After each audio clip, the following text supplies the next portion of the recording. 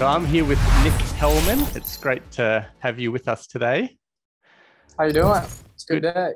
Great. And I want to start off just by asking a little bit about you. What's your involvement in the cryptocurrency space? And then we can have a little bit of a chat about some of your thoughts on Horizen. Awesome. Like you said, my name is Nick Hellmann, or Crypto Hitman on Twitter. Been in cryptocurrency since 2016. Kind of went public in 2017. I'm the vice president of LearnCrypto.io.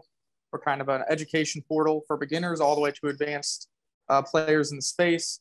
Beginners, we have like a beginner course. We also have a trading course. And then we have a paid group at patreon.com/learncrypto, where you can see exactly what trades we're making, what kind of projects we're taking positions in, and how to earn passive income.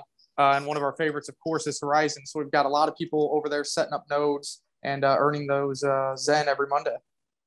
That's great. And you've been in the space since 2016. Zencash wasn't around back then. When did you first start following Zencash, which then became Horizen as we know it today? Yeah, so I started following Zencash right around the launch. I was actually one of the first interviews that Rob had where they started talking about the node infrastructure they were looking to build with secure nodes and super nodes. So been with Horizen when it was back in Zencash. I think it was somewhere around $4, $5, $6. So it's been the long haul, and it's been a staple of my portfolio and my community's portfolio for all these years. And we're still here talking about it for a good reason. The launch of Zendoo is coming. So I'm sure we'll talk about that here in a second. Yeah. And how did you first learn about Zencash back then? So in 2018, there is cycles in the market. 2018 was the time of Zcash forks, whether it's a fork from Zcash or a fork from ZCL. And Zencash kind of fell into that parameter. That's how I kind of got it on my radar. I connected with some team members and Rob and liked what they were doing, liked their connections, and liked their outlook for the future. So that's how we kind of got started.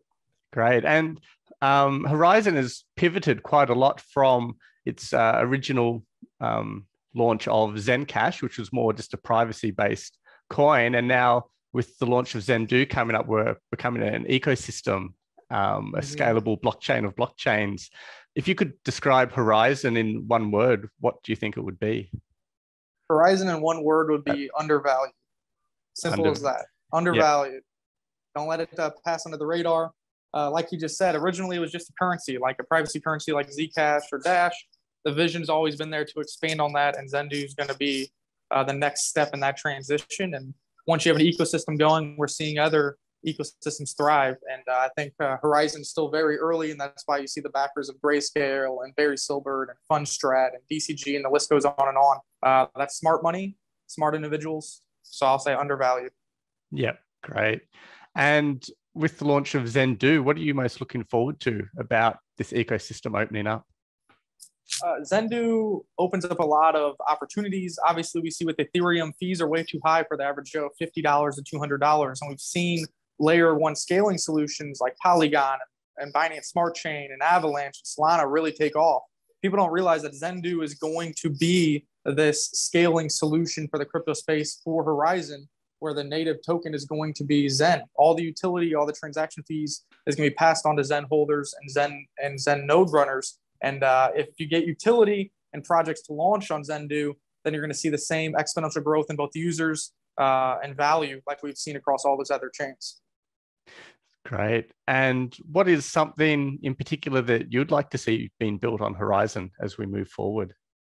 So I know with Zendoo from start, they're going to have Bored Ape Yacht Club on board. They're going to have Dash on board, and some more announcements are coming. Maybe a Fortune 500 company is coming on board. But really, I think what would be exciting to get on Zendoo is an AMM, or an automatic market maker, kind of like PancakeSwap is for BSC or ClickSwap is for Polygon. Because once you have an automatic market maker created, that provides a lot of yield farming opportunities and utility for the Zen token, but it also provides a marketplace for Zendoo that everybody can use to trade all the tokens, or hopefully all the tokens and companies that build on top of Zendoo with all these sidechain capabilities. So I think an automatic market maker is really important to give value to, and a reason for all projects to come over to Horizen and build on their sidechains.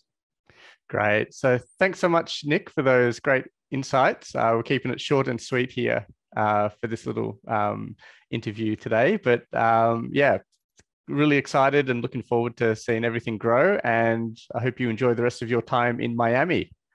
We are in Miami for the DecentraCon conference and the Art Basel. So we'll see if any announcements come out of Horizen down here. And it's some exciting times for Zen and Zendoo, guys. Look it up, do some research. Very exciting things coming for the near-term future for Zen. Great. Thank you so much for your time, Nick. Perfect. Thank you.